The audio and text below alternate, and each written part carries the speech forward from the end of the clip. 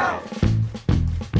Joe on Joe is the only podcast where Joe talks about Joe. And now, your host, Joe Slepsky. Hey everybody, welcome back to Joe on Joe. It's me, your host, Joe Slepsky. And we're here to talk about G.I. Joe issue number 98. That's right, it's an episode of Joe on Joe Illustrated. So welcome back to all my listeners, and welcome to any new listeners out there.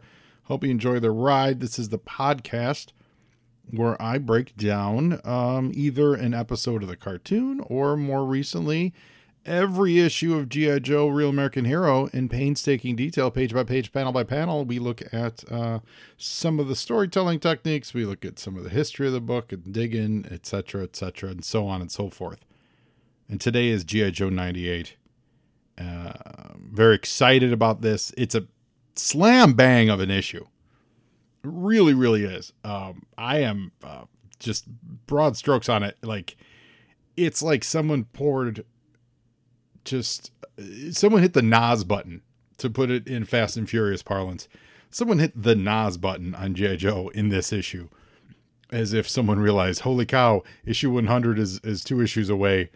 We got to hit the NOS, because this really is a rocket ship of an issue, and I'm excited. I'm all for it. So before we go further, let's hear from our sponsors of the Movies in a Meal podcast.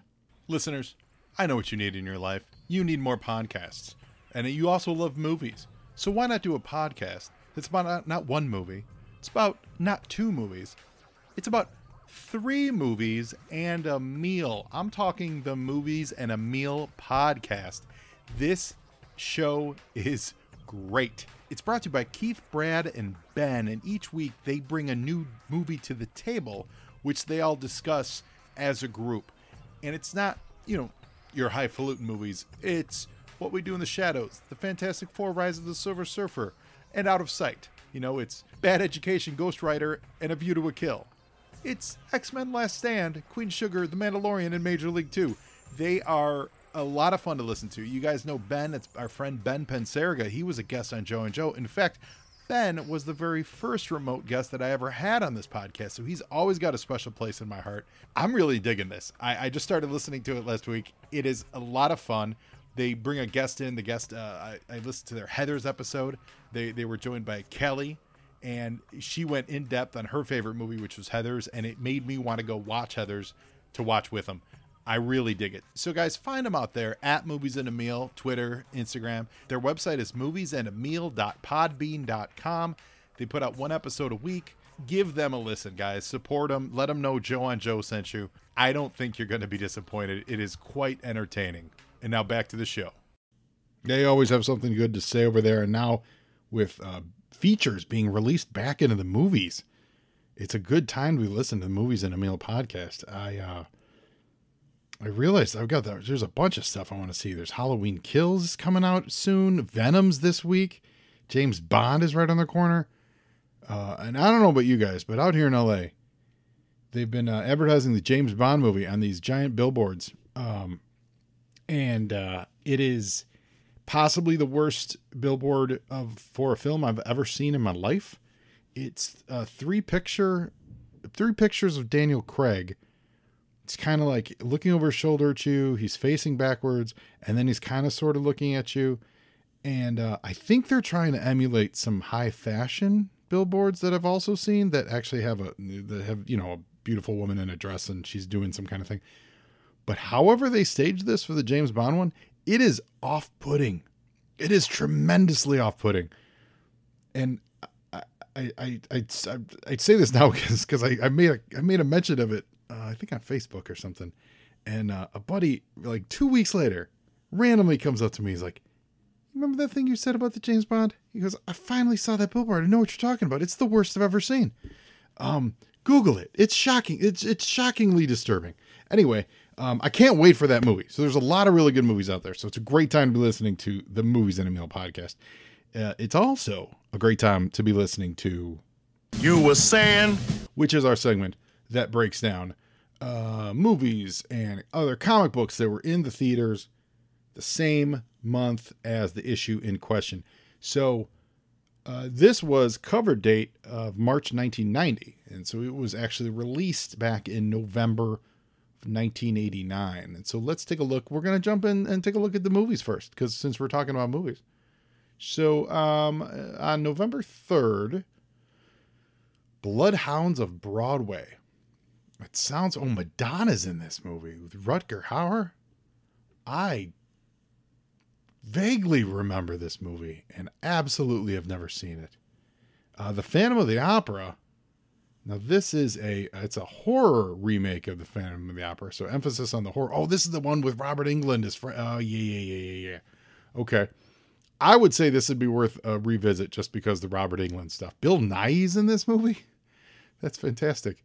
But I can't say I've seen the Second Sight. This is with John Larroquette and Bronson Pinchot and Stuart Pankin. They did this on a pod or talked about this recently. I think this is a big stinker. Oh, and Stepfather 2. I actually did watch Stepfather 2 relatively recently with Terry O'Quinn, Meg Foster. Those two Stepfather movies are pretty great. They're insane. They're pretty great. Also insane and pretty great in the 1-2 punch sequel category is Dentist and Dentist 2 with Corbin Burnson. Highly recommended for complete insanity. Kenneth Branagh's Henry V. I recall seeing this when I was in college and really digging it. I have a feeling it doesn't hold up that much. It's probably a little indulgent, but is this the one with Christian Bale was in this. Is this the one with Robin Williams? Robbie Coltrane's in it. I thought Robin Williams had a role in one of these. Anyway, I do recall enjoying Henry V. On November 10th, Best of the Best, the martial arts movie. Boy, there's just not. I mean, November was not. I mean, My Left Foot. So that's Oscar bait, and that won a ton. Daniel Day-Lewis, that won a ton of Oscars. Communion. That's that Alien movie. Oh, wow. Christopher Walken. Polly on November 12th. This is a Pollyanna made-for-TV movie. I thought that was, it's thinking of the later years. The one wasn't, Jennifer Aniston was in something called Polly. Here we go. November 17th. Directed by Don Bluth. Here we go. Throwing right in our wheelhouse. All Dogs Go to Heaven. 1989 animated musical with none other than Burt Reynolds, Dom DeLuise, Vic Tayback, Charles Nelson Riley, Lonnie Anderson, Melba Moore, Ken Page, Judith Barcy. I mean, who isn't? It's like they just recorded this on the set of a Cannonball Run sequel and said, let's do this thing. For that, I celebrate All Dogs Go to Heaven. Also, Harlem Nights. I'm going to shoot your pinky toe off, Harlem Nights. Directed by Eddie Murphy. I did try to watch this again recently. I remember really wanting to see it a lot when I was a kid. And then finally seeing it and not being in love with it. I gave it a shot again recently. And I'm not in love with it. I think in the hands of a better director. No shade. Don't mean that in that way, Eddie. But I think in the hands of, he wrote it too. I think you would have had something here, but it just never really clicked. Because I mean, it's Eddie Murphy's in it, Richard Pryor, Red Fox, Danny Aiello, Michael Lerner, Della Reese is great in it. Stan Shaw, who else is in? Oh, Arsenio Hall, of course, shows up. Charlie Murphy, Robin Harris, Michael Buffer, isn't that that's Michael Buffer, the Let's Get Ready to Rumble guy. Desi Arnaz. Hines II is that like Desi Arnaz's grandson or something? Interesting. Anyway, Harlem Nights. Little Mermaid. Oh, that's huge. Okay, so Little Mermaid and All Dogs Go to Heaven both debuted on November 17th. What is happening? What is going on? Why would they? That seems crazy. Obviously, Little Mermaid's pretty great. Everyone knows it. That's, I don't have to wax poetic about that. Mystery Train. Wasn't this this is Jim Jarmusch. Oh, right. I saw this in film school and I don't remember anything about it, but I do remember Mystery Train. Steel Magnolia. Oh, okay. So November 17th was pretty big, guys. We also got Steel Magnolias, which was huge.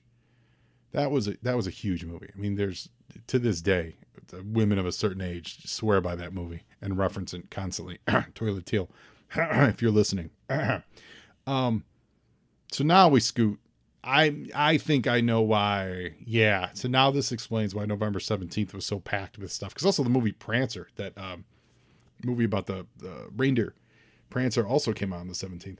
But this actually makes a lot of sense, because on November 22nd, Back to the Future Part 2. So, I mean, you're not getting anything else. So that is when Back to the Future Part 2 is announced for that date.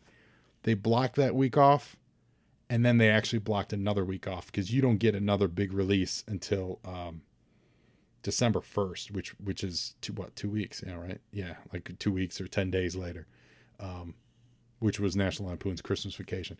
So that is exactly why all those movies were crammed in on the 17th, because otherwise they would have had to wait until, well into Christmas time. So if they wanted to get in before Thanksgiving, Back to the Future Part 2, you're going to lose the Back to the Future Part 2. Probably one, all the theaters were booked for it, and then you're not going to win against Back to the Future Part 2.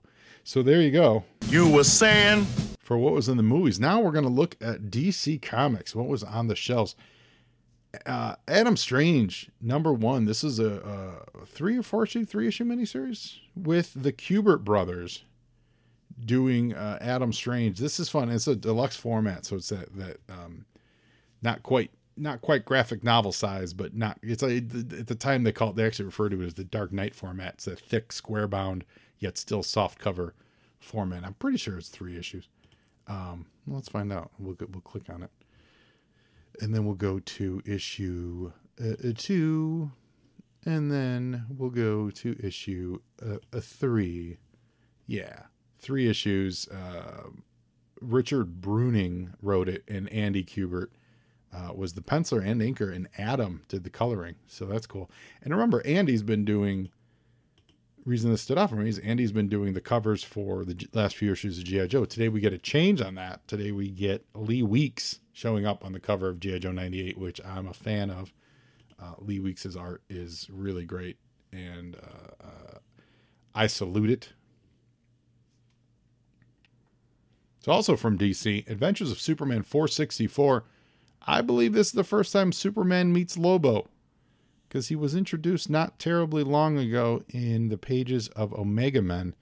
And when you look at his drawing, he's still drawn in that, certainly he's not wearing like the superhero tights per se, but he's still got pretty short hair, and he's not overly muscled yet.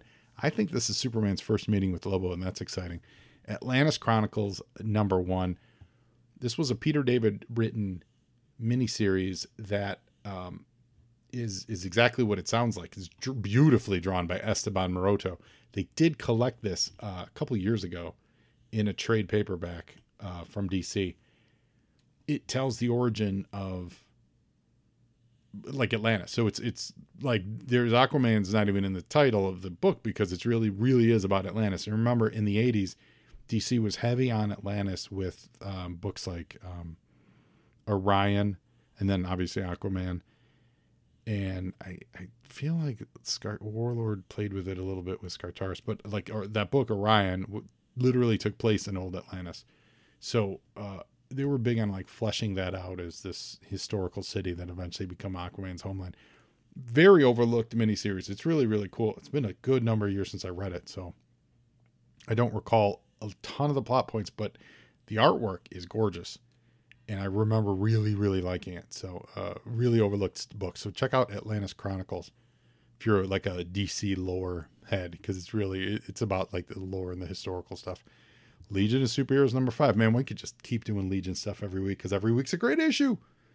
Legion #5 is when they confront Glorith, and they find themselves in this world that's like not their world, and it's with the removal of science and magic rules, and they kind of have to it's reset things. And this is the Legion team's way of addressing the Superboy stuff for the modern continuity of having to replace Monel and what that does to the timeline, etc., and so on and so forth. So that's why you get a little time not globes, what are those? Sand, like hourglasses. That's what it is. Justice. So this is a good month, actually. Justice League 12, Rex Mason, our pal Metamorpho, he meets his son for the first time, and his son was a mutant. If you recall, Rex is is Metamorpho, the Element Man, and they gave him a son with Simon Stegg's daughter. Blanking on her name, but they revealed why she kind of left Rex and kind of was ignoring him, because he had a little amnesia, and then she was giving him the cold shoulder, and it's because Simon Stegg took their kid and was using their kid as basically a source for fuel for his company. And it's not good, because while Rex could metamorphize himself, the kid metamorphizes other things. So his grandfather, Simon Stegg, was using the kid to make all this like a nuclear fuel or stuff for his company. It's really quite sad and really cool. And I love seeing Metamorpho drawn by Bart Sears. That's what I really enjoy. I'm here for that. Let's see, Star Trek, Starman, Superman, Time Masters continues. Time Masters is a 8-issue miniseries, Dan Jurgens, and it's a Rip Hunter. So Rip Hunter, the Time Master. This is about a team of time travelers. This would eventually become what do they call them? The Time Keep. Well, it's the group that hung out with from Armageddon 2001, Wave Rider. So do they continue to call themselves the Time Masters? I think they do. Maybe they do. But that group of people who are at the end of the earth, this is kind of the origins of them, of DC telling that story and figuring out that there's this, omniscient group of timekeepers that are keeping the, keeping watch over the time stream, which eventually Booster Gold would become a part of. And I believe canonically Booster Gold is Rip Hunter's father, because they never revealed who. They always said Rip Hunter wasn't his real name, because if you ever knew his real name, you could go back in time and kill him. And then the Booster thing in the Booster series, they alluded that Booster's actually his dad, which is kind of neat. So that's it. There's a whole bunch of, so this is a good month for DC. It's a whole bunch of like continuity, like deep ins and outs of DC stuff. Speaking of Lobo, he's also in Miracle Man 13. He's having a month. You were saying? Now we're going to check out Marvel Comics. Let's see what was happening here. Spider-Man, Eric Larson, Spider-Man, Amazing Spider-Man 330. Spider-Man meets the Punisher. Is a cover I've seen used a lot. It's not my favorite rendition of either character, but because it's got Punisher and Spider-Man on it, you end up seeing this referenced a lot. Avengers West Coast 56, Scarlet Witch is going mad. It's one of those representational covers where it's like a giant Scarlet Witch holding the team. It's was it Simon Williams and Hank Pym, and looks like Wasp, and like in the clutches of her hands as they dangle, at her mercy, kind of a thing. Classic X-Men 45. This reprinted the Wolverine Nightcrawler go to Canada and meet Wendigo again story, which is one of my first X-Men stories I ever read. My cousin Mike let me loan those, and I want to say it's X-Men 140. Let's see, 138, 7 killed, 38 killed, 39 and 40. So this would be 139, because I think, was it 141 and 142 is Days of Future Past. So I think this is 139 and 140. So that is all off the top of my head. Everybody thinking out loud as we speak. Let's go into it. Classic X-Men 49 reprints, X-Men number 139. There it is. That makes sense. What a great, really, really, really, really great adventure. And I didn't even realize that, like at the time I hadn't read, Hulk 181. So I didn't realize that how the Wendigo was connected to Wolverine's origin and all that stuff. But they go up north and they meet Alpha Flight and Snowbird, and she becomes a Wolverine, and Wolverine has to calm her down. But it's great. The reason that story is actually really great, because it's a wonderful friendship thing with Nightcrawler, and it deals with with Wolverine dealing with the aftermath of Jean Grey's suicide on the moon. That's why it's a great story, not just because they fight the Wendigo. That's the trappings of it. But it's a great story because it's Wolverine and Nightcrawler cementing their friendship, which would then, they had been teammates for the previous 40 some issues. But, and had moments of, hey, fuzzy elf kind of a stuff. But this was them being buddies, and what I would consider one of the best friendships and definitely one of the best friendships in the X-Men period. And one of the better friendships in the Marvel Universe, akin to that Simon Williams Beast friendship that they had over in Avengers. Elektra Lives Again came out this month. Now, this is Frank Miller and Lynn Varley's follow-up to their work they did on Daredevil, where they killed Elektra. And he resurrects her in this. And this is a deluxe, oversized, hardcover, actual graphic novel. So the next time someone says, "Oh, I only read graphic novels," and then they proceed to talk about Watchmen and Dark Knight, you could tell them those aren't graphic novels, but have you read Elektra Lives Again? Because Elektra Lives Again is really great. It's really solid, and it was out of print forever. I believe they recently did a reprinting of it, but it has always been really elusive to get. I don't know why that is. Maybe it's because the format, because it's an oversized graphic novel. I don't really understand. Now, having said that, in the shop, about over the summer, we got, and this is for you insider comic geeks, a standard size format reprint of Elektra Lives Again came through. And myself, our friend Mark, Alec, none of us had ever seen this before. And we think it was, if memory serves, it was like maybe from like 98, 97. Marvel reprinted Elektra Lives Again as this standard size, normal comic reprint. None of us were aware of that they ever did this. It was really neat. I sold it because I wanted to get it out there. I didn't want to hoard that one because I do have a copy of Elektra Lives Again. But if you ever see a standard size Elektra Lives Again, I urge you, pick it up, because it's just a weird publishing oddity that none of us ever think they did after this. I think the only time they've reprinted it has been at that larger size. So there you have it. A little bit of trivia. Let's see. Oh, well, okay. So this takes the cake. So this has got to be the biggest issue of the month here. Yeah, so I'll scroll down real quick. Over in What If the Fantastic Four all had the same superpower. Over in X Factor, this is a hint to the book we're going to talk about. Archangel is fighting Sabretooth with a Rob Liefeld cover, and that's great. Okay, so the biggest, and Silver Surfer 35, it's more Thanos and Silver Surfer adventures, which we talked about last month. That whole era is starting to climb up in value. RoboCop #1 is on the stands.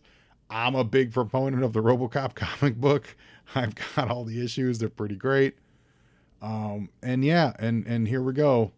New Mutants #87, the first appearance of Cable. Or is it?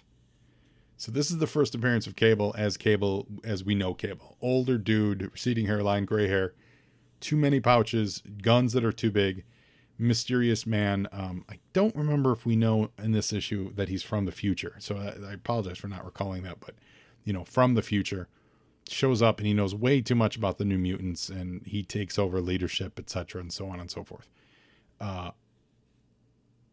Since Cable was revealed to be Cyclops' kid, technically that retroactively makes X-Men 201 Cable's first appearance, and I will never not stand by that. If you're saying that it's Cyclops' son, and Cyclops' son was born in an issue, 201, which was, what are they on? They're on X-Men 259, so it's 48 issues. 4 years earlier, his kid appeared. That makes it Cable's first appearance. However, this is his first appearance as Cable. This is Nathan's first appearance as Cable. You know what I'm saying, obviously. I think they originally were talking about making him Cannonball, but it was a mystery as who he was. Over in the Ultimate Universe, I think they made Cable. Yeah, they did. They made Ultimate Cable the future Wolverine, which is kind of fun. So yeah, Cable's first appearance, New Mutants 87. Second printing has a gold cover. For years, you can get that for $4 or $5. This one goes for, it's finally topped 100. This book sat at $80, $60 to $80 forever, like forever. And I gotta think it was Cable being in the Deadpool movie finally popped this book to closer on the regular, closer to be over $100. This also was the bigger book before Deadpool got really popular. For years, this book eclipsed Deadpool, which is coming in 98. So was it 11 issues?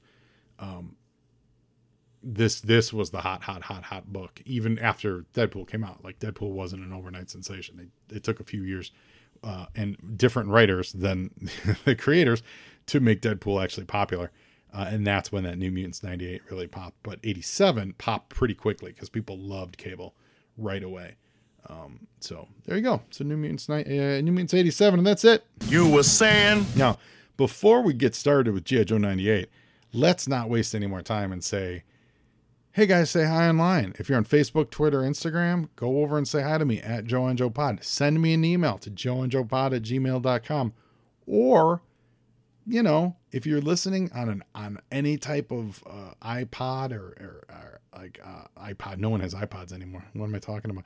Like any kind of podcast app, jump in and give me a review. I appreciate it. I appreciate it. All the reviews help. It always helps every podcatchers algorithms to show the show to more people, and growth always helps. So with that, guys, actually, before I forget, last week real quick, I talked about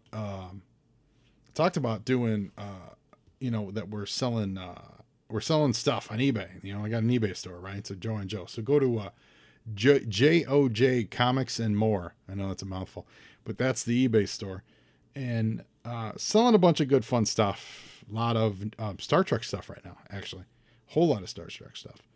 But what I forgot to say last week is, you listeners, if you guys use the code JoeOnJoe10, you get 10% off right away. Just that's it. You listeners, you looking to buy some random old back issues? There's really no rhyme or reason. It's just fun stuff that I come across. Use JoeOnJoe10 and save 10%. I'll tell you one thing I got. I got a Shattered Empire Golden Apple Gamefly variant that's on the site for $10, and it's from it's a Phil Noto cover from the Star Wars Shattered Empire series, and it's Luke carrying Vader. It's a really, really great cover, and you can get 10% off right away, free shipping. Boom, that just happened. So G.I. Joe 98. Now, mass is ready.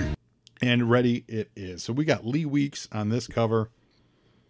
It's almost hard to tell who it is because it's an opposite autograph inside the black of the shadow of the boot of whoever this gentleman is on the cover.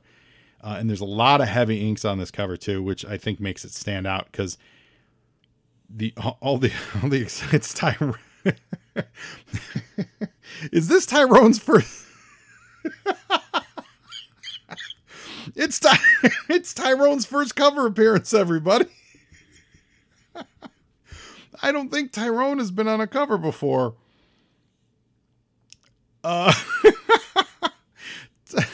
It's late on a Tuesday night, and I can't stop laughing at the idea that this is Tyrone's first and probably only cover. Tyrone, student of the Blind Master, which is on the cover of G.I. Joe 98, along with Raptor, Mindbender, Zartan, good old Captain Min, and Billy, and they're standing in the shadow of some bebooted shadow, and it's and this doesn't even make any. Tyrone is the one who's shouting, but we thought you were dead. Tyrone, you don't know who this guy is. Tyrone never met Cobra Commander. Spoiler alert. Why? Oh, word balloon arrow needs to be pointing at someone else other than Tyrone.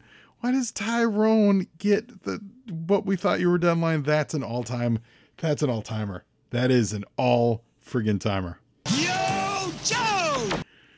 Well, he's back, everybody. In case you didn't know, Stan Lee presents He's Back. And we pick up the action in a, quote, remote lake in the Abitibi territory of northern Quebec. So this is following up on that Canada storyline that we enjoyed last issue, where they were the Broca arms were being smuggled in through Canada. Scenario by Larry Hama. Dessin, so these are French words, by Mark Bright. Ancrage by Randy Emberlin. Lettrage by Rick. I don't know if these are actual French words or just like pidgin French. Mise en couleurs, that feels real French. Bob Sharon. Editeur, Bobby Chase. And editeur chef, Tom DeFalco. I have a feeling these are real words. Let's see. Dessines. We're gonna Google this live, guys. Dessines is, Dessines is French for drawings. Oh, fun. That's fun. I'm figures. Ancrage.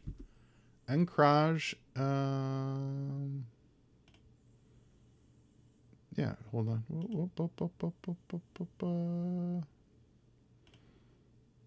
Must be inks. Yeah, ink applicator. Yeah. Oh, fun. So yeah, that's fun. So there you go. There's a little French lesson for the day, guys. You can write that off in your taxes. So, basically, after they busted up that warehouse, they've followed the evidence to this isolated cabin up in the Abitibi territory, northern Quebec. Yo, Joe!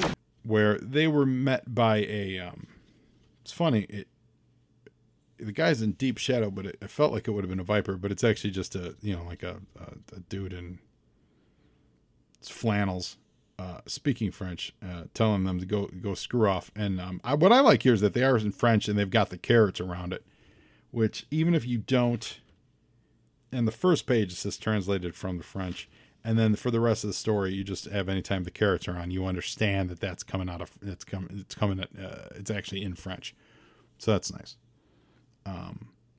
So this Inspector Cates, he's dead set on busting whoever was smuggling these terror drone parts into Canada, and sure enough, inside are Sheikh Fouad Ibn Sirhan, Minister Bakana, and Comrade Lin Wuzing, who the ever cognizant Inspector Cates has read all of their dossiers, and he knows all. Remember, also, the Joes here are on a consultory basis. They helped shooting last time after they got permission after being fired upon, but they're still here as consultation. So you've got all these guys from the Middle East, from Africa, and then maybe China. And this is what's great. They're all sitting on the couch hanging out, but they've all gone undercover in Canadian flannel. That's hilarious. Yo, Joe! And Chuckles, Rock and Roll, and Clutch are with them. Chuckles has sensibly put on a winter coat. That makes sense. He's also got a metal detector. So they're looking for, because it's like a wooden log cabin, so they're looking for like hidden electronics. And sure enough, they find one. It's got a little hydraulic system. When he flips it open off the desk, they punch a button, and a terror drone pops out from the ice shelf. That's pretty great. So I don't exactly understand what was happening here, but like, what were they like? I don't know. So it's a fun gag, but did they build a terrordrome and then they were smuggling parts off of it into Canada? Is that what was happening here? Or were they planning a takeover of Canada? And if so, what were all these three terrorists from all over the world? What do they care about this remote part of Canada for a terrordrome? I don't know, but it all happened so fast, I don't care. Yo, Joe! By the way, the three terrorists were thinking about attacking the Joes and, escaping when Rock and Roll unloads those two handheld guns again and right over their head and scares them into shutting up. So now, this is where that Inspector Cates, he says for the readers to kind of like, this is one of those things in stories where you have one of the characters asking the question that you think the readers are asking. I wasn't asking this question. This didn't stand out for me. So I think it's important that it's here because it does set up stuff that happens certainly later in this issue. But it says, guy says, I'm a bit confused. I thought that Cobra Island was now the sales center for Cobra Arms. So why send clients up to the North Country? Why ship Terrordrome components all the way from the Gulf of Mexico? So maybe that ties in. So maybe that's what they were doing. This was a showroom per se. Maybe that's what it is. That this was their showroom. So they would bring the Terrordrome up. They would show it off to these terrorists. They would, I like this. I want to buy one for my home country. And then they would bring it back down on the hydraulic lifts. That's probably what it was. Thank you for letting me work that out. That's probably exactly what this was. So they were smuggling parts up here to further outfit the Terrordrome so they could use it as a selling point, which is going to come in later as to who's doing this. And Clutch says the answers are in these invoices, that these Terrordromes weren't shipped from Cobra Island. See, these Terrordromes, talking about multiple Terrordromes. They were shipped from Denver. Bum, bum, bum. Yo, Joe! Who do we know is in Denver? Who do we know is dead in Denver? Cobra Commander. Meanwhile, not far from Denver, there's a whole bunch of Vipers digging, grave digging in the ground at the behest of Mindbender and Raptor. I love the detail that Mark Bright brings to all these pages. He really paints a picture. He really sets up the environments that you're in and different environments nicely. And you know me, that's always something I think is necessary in G.I. Joe. I think G.I. Joe is so, just use the term, crazy and wild and, colorful costumes and, weird names and weird stuff. The more you can ground it in reality, in a real world, the better it works because of the craziness. If you have them in an abstract with very little backgrounds or, just kind of, abstract backgrounds, just using colors. I think that doesn't work as well because it takes a step away from being able to believe that any of this works, because this is always so much on a razor's edge of, it would never happen. So the more you ground them, I think they're really, really important in telling good G.I. Joe stories. And it's one of the things Larry does really well, and certain artists do it better than others. And I think Mark Bright absolutely excels at it. That's why he's one of my favorite all-time G.I. Joe artists. So they do dig, and this is where Cobra Commander's body was buried, and all they find is an old shirt with bullet holes in the back of it. And Raptor's as shocked as anybody. And he says, I don't understand. It has to be there. And someone off panel says, not if the body wasn't quite dead when it was buried. Yo, Joe! Cobra Commander. In the hooded flesh. Now, he looks great. He looks healthy. He's wearing a dark black version of his hooded outfit. He doesn't have a direct correlation. The closest thing he is right now is the V2 hood Cobra Commander outfit, but it's not a direct correlation. The V2 didn't have like the ribbon around the right shoulder. It didn't have, a strap cutting across the chest. It's like the V6 Cobra Commander. If you guys are looking at yojo.com with me, the V6 Cobra Commander is actually closer to what we're looking at right now, except that had a silver piping, and his piping here is still yellow. And it's also that was a black outfit. This is really dark blue / black. So this is pretty close to what we would get in V6, but V6 doesn't come out till 93. Now this would have been being made in 89. So would he have known they were doing this darker version of Cobra Commander 4 years in advance? Probably not. I mean, you still had 2 versions of Cobra Commander that were due to come out before this comic book. You had Cobra Commander V4, which came out in 1991. So this version was probably would have been production, and it's the one right after the Battle Armor Cobra Commander one, and that is I don't know what other fans call it, but this is a bow-legged monstrosity. possibly the ugliest Cobra Commander since until Rex came along for the G.I. Joe live action movie. But this Cobra Commander with the red faceplate is frightening. It is absolutely really, really frightening and looks nothing like this guy. Then you get the V5 one, which is 1992, and that's the speaker. It's got the little voice pack on the back. That's actually pretty close to what we're looking at here as well, except the colors aren't quite as dark. And then, of course, like the V6 is pretty much the same. Is it the exact same mold? Yeah, it might actually be the exact same mold. You guys would know. Yeah, you know, I'm just comparing pictures. Yeah, V6 seems to be the exact same mold, just in like black and silver. So either way, this is an upgrade for the comic book version. He looks really great, and he's alive, and he's claiming to be the original. He's surrounded by Crimson Guardsmen, CGs, and we learn that he makes it his policy to have his CGs spy on each other. So every CG thought that he was the only one doing the spying, and Fred 7 was no exception. You know what this reminds me of? There's two things in this book that remind me of things that would happen later. This is reminiscent of how Chris Nolan dealt with the Joker in The Dark Knight, where all the individual robbers thought they had to kill the other guy, and they were the only one that was gonna get killed or gonna do the killing. And turns out they were all destined to die because the Joker doesn't trust anybody. So they still need some convincing that is actually Cobra Commander. Yo, Joe!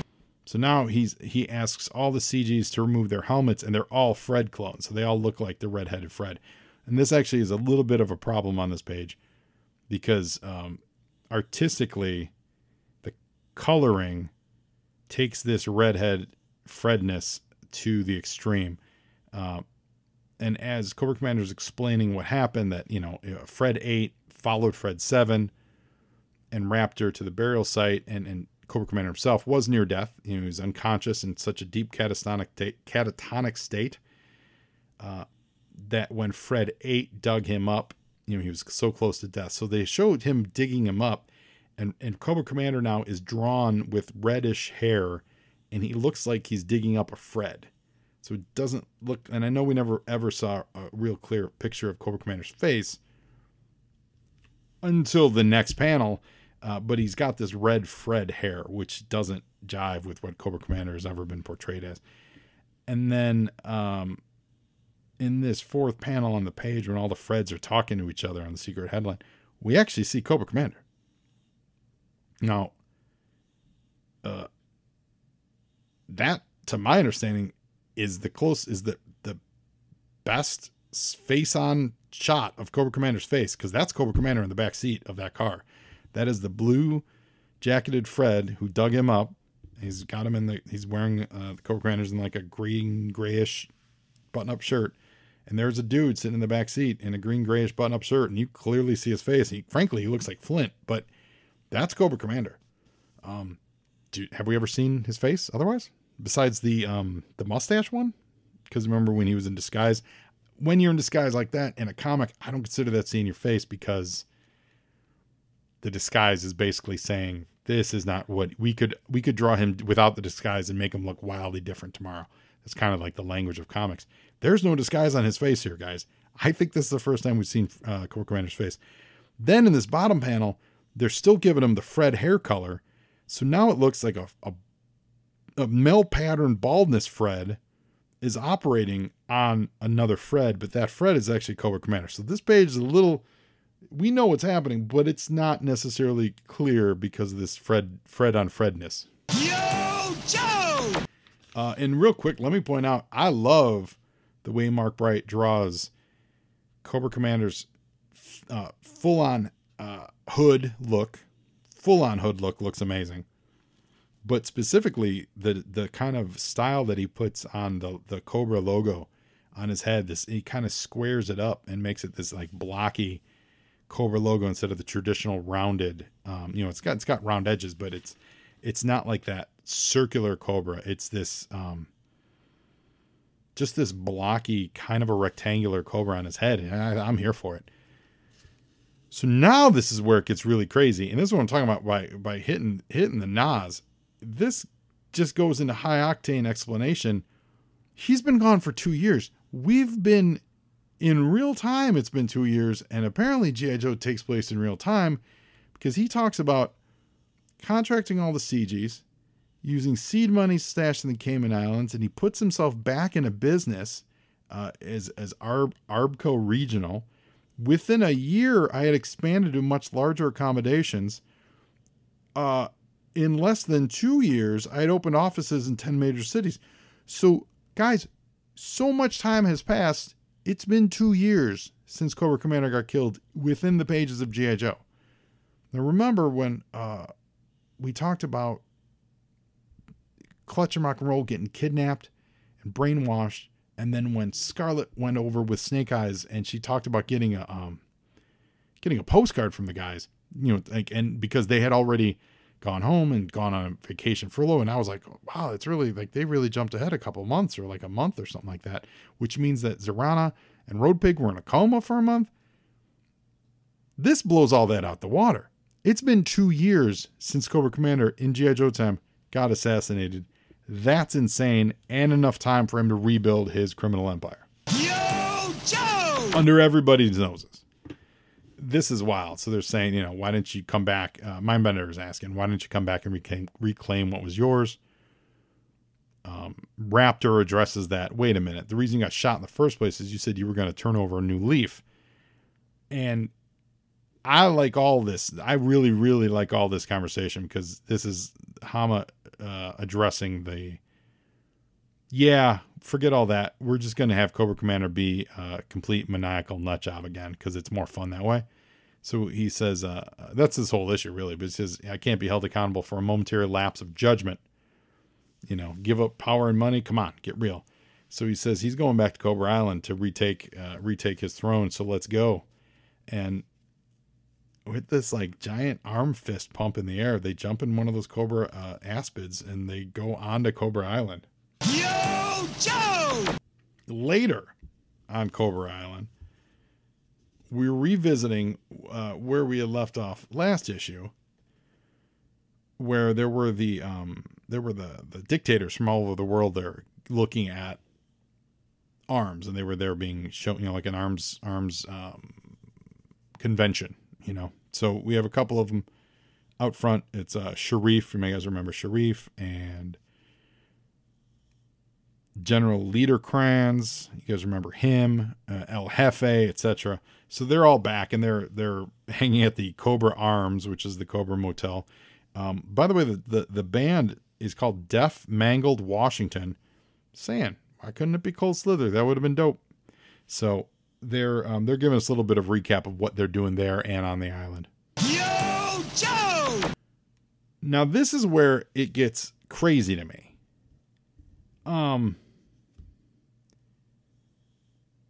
We jump right to the freighter where Zartan is standing alongside Cobra Commander, Billy, Crocmaster,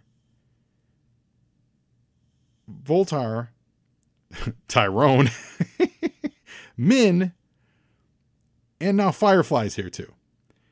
Remember, I think, didn't we leave them with Crocmaster about to eat them in the sewers? So, everyone's now standing next to each other. Billy and Tyrone and Min, frankly, thought Zartan was Blind Master. They address this here, sure, where Tyrone says, what happened to Blind Master? He says he disappears and this guy Zartan shows up. What's going on? But that seems like a real afterthought. That seems like now we need to get going with this storyline, which, okay, I'm cool. That's hitting the nos on it. That's just saying, let's go. Let's just get to it. We need to have a confrontation. There's too many players. We need to get all these players in a room and have them all hash this out. And that's what we're getting here. So Billy's explaining that he saw Zartan fighting with the Blind Master back in San Francisco. And then Voltar he's like, how do we know that this is really Billy? You could be an imposter. Like what is going, like nobody knows what's going on, including, quite frankly, the reader. Yo, Joe! Cause now just straight cut to the lights are off. So the power's been cut to the freighter. And just like that scene in Raiders of the Lost Ark where Belloc is at the top of the Well of the Souls. I mean, was the Well of the Souls? Yeah, the Well of the Souls where the Ark was. That's not where they found the map. Yeah, that was the map. Yeah, so when Belloc is on top of the Well of the Souls, that's what you're getting here. So Cobra Commander is Belloc, and he's staring down at Dr. Jones, and all those guys that I was talking about in the previous page, they're all at the bottom. And it's in a Mad Bond villain, Cobra Commander, explaining his plot.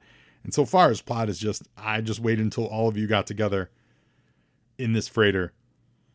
And he says, of course, I'm the original, inimitable Cobra Commander. Bow down and tremble, why don't you? They're calling into question whether or not he's real or not. And he says, and Mindbender and Raptor, by the way, are all on board with the new Cobra Commander, new/old Cobra Commander. And he calls out Billy. He says, you walked out on me, precipitating my irrational decision to go straight, which resulted in my getting shot. You're disowned. You're not my son anymore. And that's what convinces Billy, oh yeah, that's my dad. Yo, Joe! And now he's calling out Fred 7, who did the shooting. And this is amazing. I double checked it. The movie Fargo came out in 1996. This comic book came out in November of 1989. And Fred says, I knew I should have used the wood chipper instead. Are the Coen brothers secret G.I. Joe fans? I think they must be. I think we predicted this. Mindbender and Raptor are way too happy about this. They're just delighting in all these guys squirming, while Cobra Commander basically says, what's so funny? You two were in on it. And he throws them into the Well of the Souls. So this is Belloc throwing Marion down. I thought Raptor could fly. Apparently not, which is hilarious. Because he just falls and hits the ground. I thought Raptor could fly, though. But he doesn't. They fall. Cobra Commander also throws in any Viper that is in the vicinity. They also get thrown into the pit. Yo, Joe! Pit. I mean the freighter. I forgot how Slam Bang and like this is this issue is the end of Godfather 2 is what is happening, or Godfather 1. Yeah, this issue. No, is it 2? 1? 2? 1? Don't ask me about my business, K. Godfather 1. Yeah, where he settles all the debts and he kills everybody at his daughter's christening. Yeah, this is the end of Godfather 1.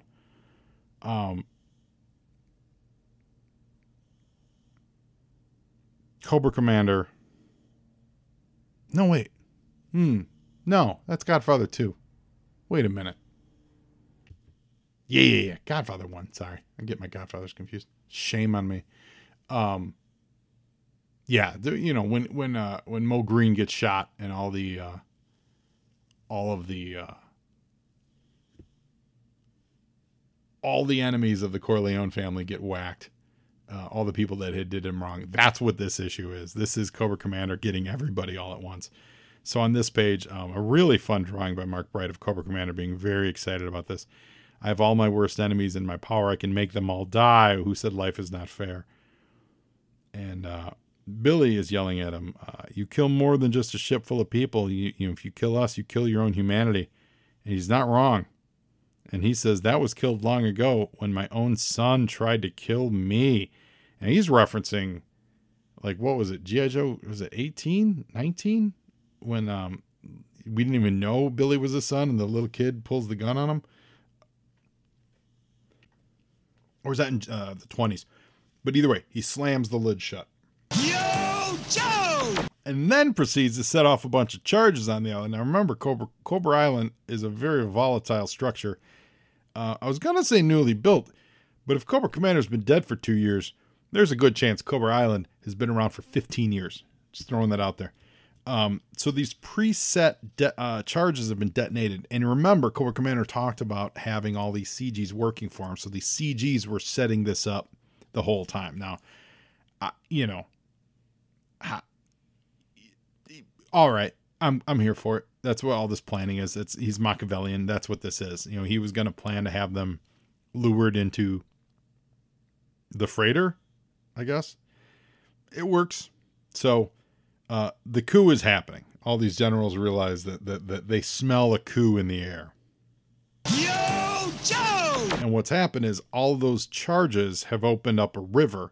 So ocean water is now flooding into the island, and it's picking up the boat, the abandoned freighter. And it is, it's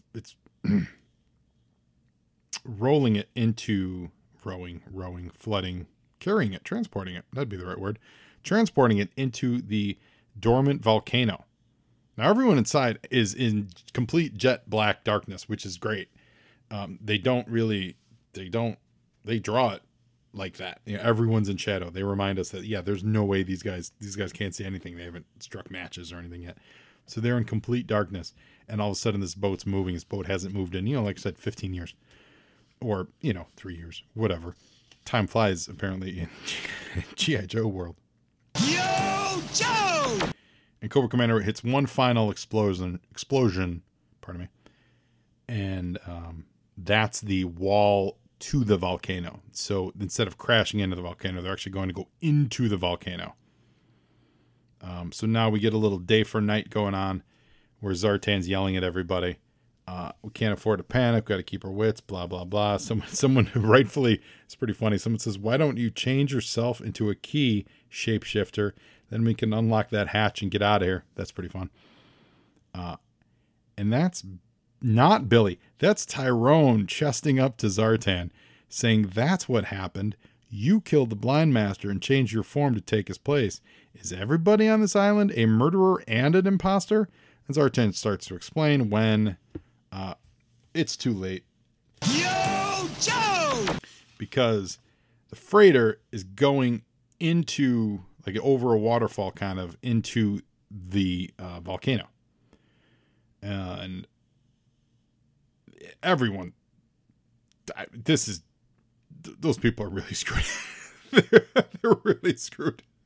As we get some of the onlookers saying there were people inside that ship, and Cobra Commander is now standing in front of everyone, all these onlookers on Cobra Island. Remember, it's a full Cobra Island because they're there for the arms convention. And this is Cobra Commander's triumphant return. He says, all these traitors, backstabbers, sycophants, and other egregious individuals who had the utter gall to do me dirt, let them cease to exist. And he pushes one final button. Yo, Joe! And whammo, the whole top of the volcano blows up and crushes the guys in the freighter, including his son. And he says, so much for burying old differences. Now let's adjourn to the bargaining tables and let's talk business. Yo, Joe! That's exciting. That's exciting.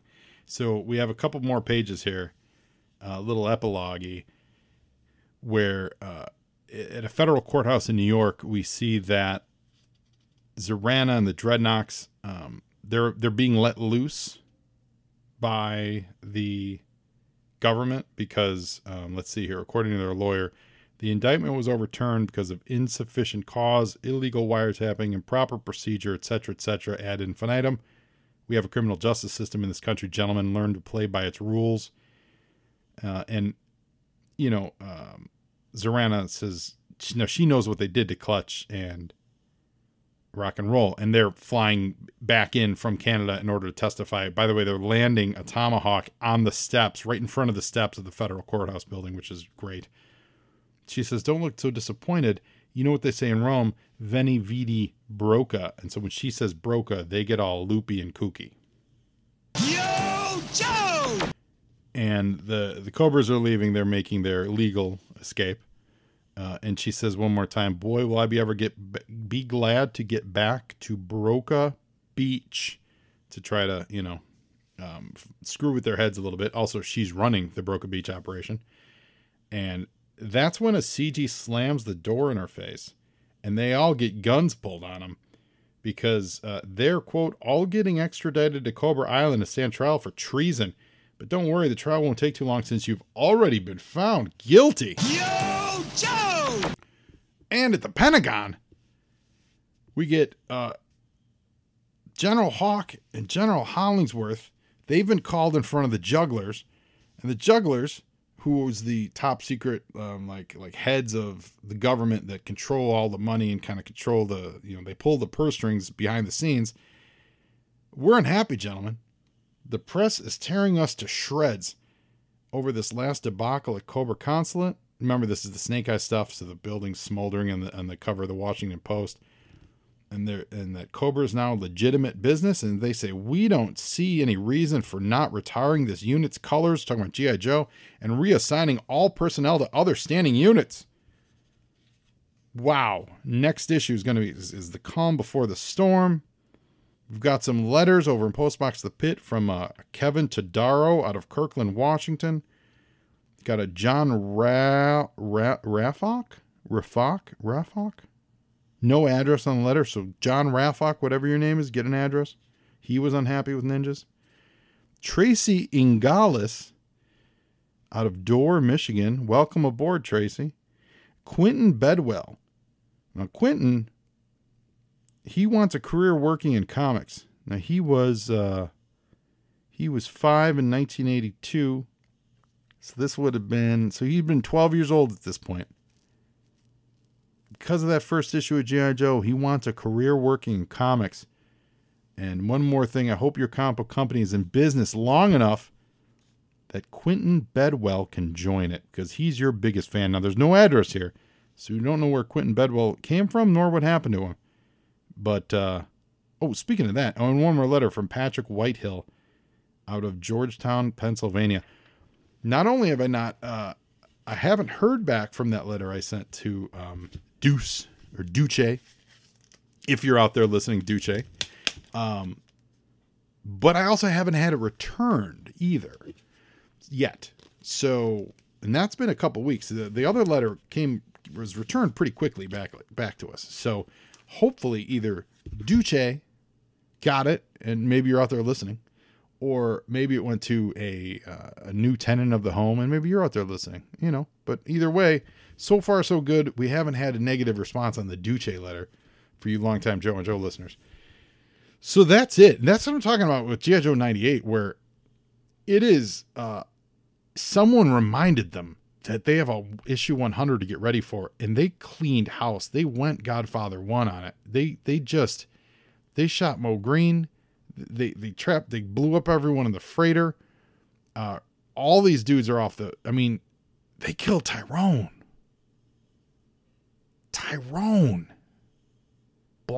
Billy. Now, I don't remember who survived, but I do remember that some people did actually die in this freighter thing. So don't spoil it for me, because we're going to find out as the comics go along. But, Cobra Commander's just wiping stuff off the board. So now, the big thing is he has to have his reckoning with Destro, because Destro were like, oh no, Destro quit.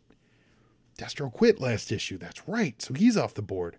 So this is the best time. This is the best time for him to take over. Okay, so Cobra Commander's back, guys. Everyone, G.I. Joe's, woo, I liked it. I enjoyed it. I like this high octane. Let's make a lot of changes. Although, I'll say this, a little bit of a demerit. It's a really quick wrap up on that whole Zartan being blind master in order to reform himself. That was a pretty disappointing end to that storyline. They may revisit it. Obviously, Zartan has remained a bad guy over the years, through the Devil's Due stuff, and certainly, in the modern stuff too. So I get it. You only have so many bad guys. You can't reform them all. But I guess I was hoping for more from that. Like, it seems like a wasted opportunity. But, that's comics. They get ideas, they start them, and then they go, wait a minute, what if we did this? And then they do that. And, we know we see more from Zartan, so we know he makes it out of there. But maybe when he leaves, he's pretending to be somebody else, and then we think that person. Maybe, please, Zartan, pretend to be Tyrone. Please pretend to be Tyrone. And we'd be like, oh my God, Tyrone lived, and then it's really Zartan. That would be amazing. So I can't wait to find out. I don't remember how long it is until we find out who lived through that. But we will see in a future episode of Joe on Joe Illustrated. So thank you, listeners. I appreciate each and every one of you. Now you, Joe, and Joeing is half the battle.